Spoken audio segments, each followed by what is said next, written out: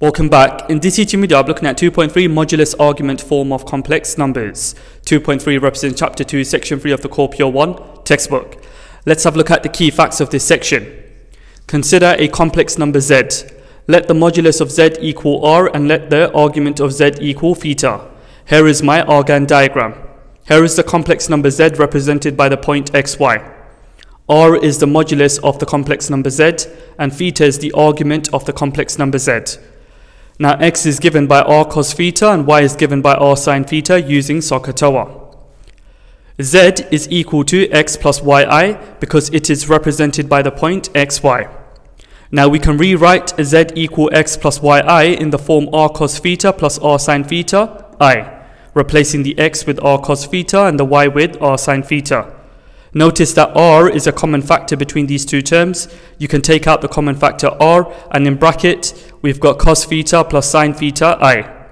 The principal argument argz lies in the interval. Argz has to be more than minus pi but less than or equal to pi. Consider two distinct complex numbers z1 and z2. The modulus of z1 multiplied by z2 is given by the modulus of z1 multiplied by the modulus of z2. The argument of z1 multiplied by z2 is given by argument of z1 plus argument of z2. The modulus of z1 over z2 is given by the modulus of z1 over the modulus of z2. And finally, the argument of z1 over z2 is given by the argument of z1 minus the argument of z2. These are the key facts of 2.3 modulus argument form of complex numbers. I'll be implementing these key facts within one example and two exam style questions.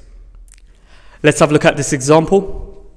Express z equal minus square root 3 plus I in the form r in bracket cos theta plus I sin theta, where theta is more than minus pi but less than or equal to pi. Okay, so let's proceed with the solution.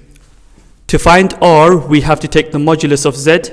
So this is given by square root minus square root 3 squared plus 1 squared. This is equal to 2. Now theta is the argument of z. We know that the principal argument of z has to be more than minus pi but less than or equal to pi. Okay, so I'm going to draw an Argand diagram. So here is my Argand diagram. Real axis, imaginary axis. 0 radians, if I go anti-clockwise, this will be pi over 2 radians, and this will be pi radians. And if I go clockwise, this will be minus pi over 2 radians, and this will be minus pi radians. This is the origin.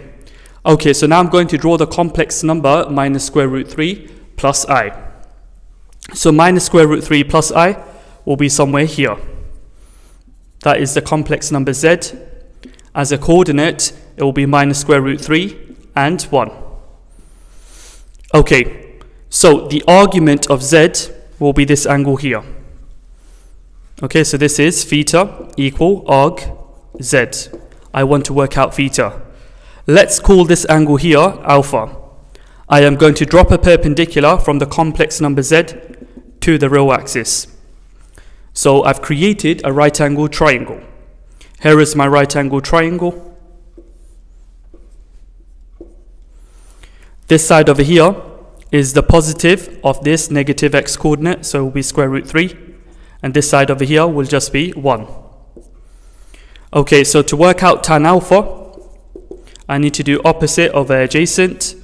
So here is my opposite, here is my adjacent. So tan alpha is equal to 1 over square root 3. To work out alpha, I take the tan inverse of 1 over square root 3. So alpha is equal to pi over 6. Now to work out theta, the argument of the complex number z, this angle over here, I need to do pi, take away the alpha. So pi, take away pi over 6. This will give me 5 pi over 6. Okay, so the complex number z, which is equal to minus square root 3 plus I, can be written in the form r in bracket cos theta plus I sin theta. So it will just be 2 in bracket we have cos 5 pi over 6 plus I sine 5 pi over 6. This completes the example. Here is an exam style question. The complex number z is such that the modulus of z is equal to 5 and arg z is equal to minus 4 pi over 3. Find z in the form a plus bi, where a and b are exact real numbers to be found. Let's have a look at the solution. Okay, so r is equal to the modulus of z, and in the question the modulus of z is equal to 5. Theta is equal to the argument of z, and in the question the argument of z is given by minus 4 pi over 3. Ladies and gents, we know that the principal argument of z satisfies the inequality minus pi is less than arg z, which is less than or equal pi. So the principal argument of z is one solution for the argument of z. This is the second solution. Okay, so don't get confused. This second solution can exist. Let me draw an argand diagram to make this more clear. So here is my argand diagram. I've got the real axis and I've got the imaginary axis. 0. This one here is pi over 2 radians. This one is pi radians. Then we've got minus pi over 2 radians and minus pi radians. Since we're given that the argument of z is equal to minus 4 pi over 3, the complex number z has to fall in the second quadrant. And minus 4 pi over 3 will look something like this. So minus 4 pi over 3 is equal to argument of z, which is equal to theta. Now this angle over here, for this one to be minus 4 pi over 3, this angle over here has to be pi over 3. Because minus pi over 3 will be minus 4 pi over 3. The principal argument is basically this angle here. That principal argument will be pi take away pi over 3, which is 2 pi over 3. That is your principal argument, which falls in this interval. Now, by definition, the argument of a complex number is basically the angle created between the complex number and the positive real axis. This is why there are two illustrations here. This can be the angle because that is the angle created between the complex number and the positive real axis. This can also be the angle. Why? Because this is the angle created between the complex number and the positive real axis. Now, if you were to take 2 pi over 3 or minus 4 pi over 3, you'll get the same answer. But I thought I'll go through this for your deeper understanding. Let's go back to the question. So the complex number z can be expressed in the form r in bracket cos theta plus I sine theta. So now I'm going to substitute my values in. I've got 5 cos of minus 4 pi over 3 plus I sine of minus 4 pi over 3. So I can expand this. I've got 5 cos of minus 4 pi over 3 plus 5 sine minus 4 pi over 3 I. So if I put this into my calculator, I get minus 5 over 2 plus 5 over 2 square root 3 I. Okay, so this is of the form a plus bi, where a is equal to minus 5 over 2 and b is equal to 5 over 2 square root 3. This completes the exam style question. Here is another exam style question. Z is equal to minus 9 plus 3 square root 3i. Part A, express Z in the form r in bracket cos theta plus I sine theta, where theta is more than minus pi but less than or equal to pi. Let's have a look at the solution. So we have part A, let r equal to the modulus of Z. Now the modulus of Z is given by square root minus 9 squared plus 3 square root 3 squared. This is equal to 6 square root 3. Now let theta equal argument of Z. I'm going to draw an argand diagram representing Z in the argand diagram.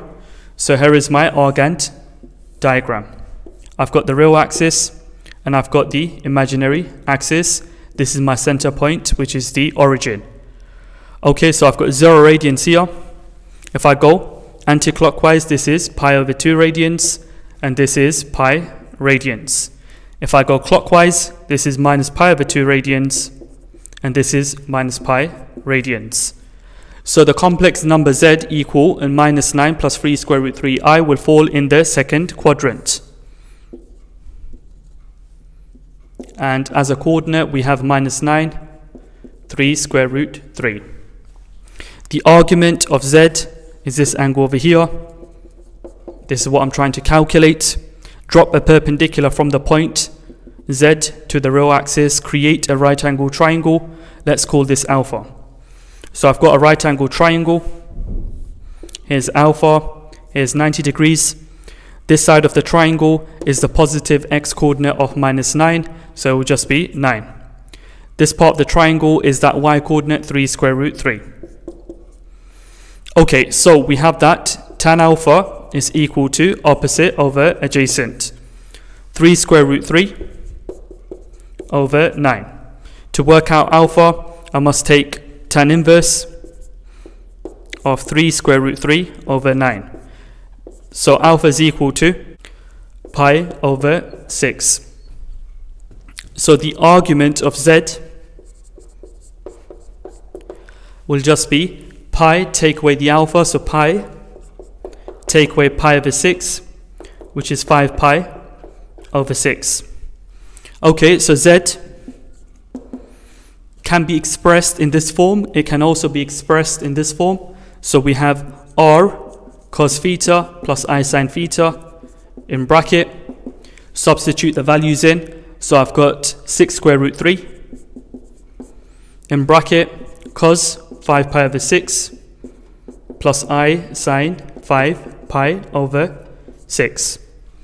This completes part A of the exam style question. Moving on to part B, part 1 of the exam style question. Given that the modulus of w is equal to square root 3 and the argument of w is equal to 7 pi over 12, expressed in the form r in bracket cos theta plus I sin theta, where theta is more than minus pi but less than or equal to pi, part 1, which is the complex number w. Let's have a look at part 1. Okay, so let r equal to the modulus of w. So in the question, the modulus of w is equal to square root 3. Let theta equal to the argument of w. In the question, the argument of w is equal to 7 pi over 12. So the complex number w can be represented in the form r in bracket cos theta plus I sin theta. So the complex number w, ladies and gents, will be square root 3 in bracket cos 7 pi over 12 plus I sin 7 pi over 12. This completes part B, part 1 of the exam style question. Moving on to part B, part 2 of the exam style question. So in part 2, we want to express zw in the form r in bracket cos theta plus I sin theta. So let r equal to the modulus of zw. Now the modulus of zw is given by the modulus of z multiplied by the modulus of w. The modulus of z is equal to 6 square root 3. We multiply it by the modulus of w, which is equal to square root 3. This gives me 18. Now, let theta equal to the argument of zw. Now, the argument of zw is given by argument of z plus argument of w. Okay, so we have that.